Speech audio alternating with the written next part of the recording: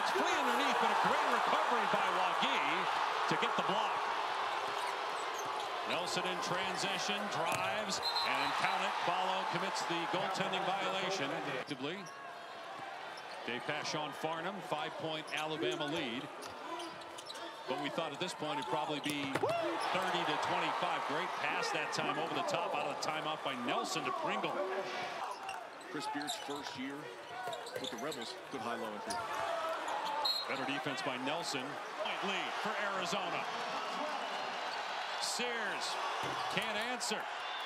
They are 3 for 22 from 3, but a foul on Arizona. Pass. Boswell, really good player. He's Void for Arizona. But within that, far is similar to Alabama's game against Creighton. They were hanging around, but they couldn't make a shot. 4 of 22 from 3 in that game. That's a big hit because Grant Nelson had not made a 3. He was 0 for 7 before that. Preseason first team all-conference. Ballo diving on the floor is Wagee, and a turnover. Numbers for Alabama. Estrada spinning. That's a great mini 5-0 run after Arizona took its largest lead.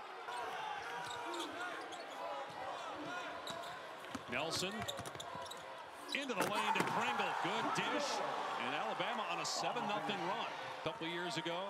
Ballo's laboring right now, and he's winded. And they're going to get him out of the next dead ball. The 3 goes for Nelson, his second of the second half.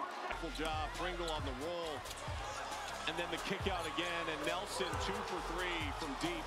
Parsons had a really good second half. Got 14 points for the game. Overtime. You know, it's not something like a quick fix where you're of impact over the course of the game. And there's little aspects of the Nelson has been a struggle. He's trying to get Love to foul out, though, so he goes right at him and scores.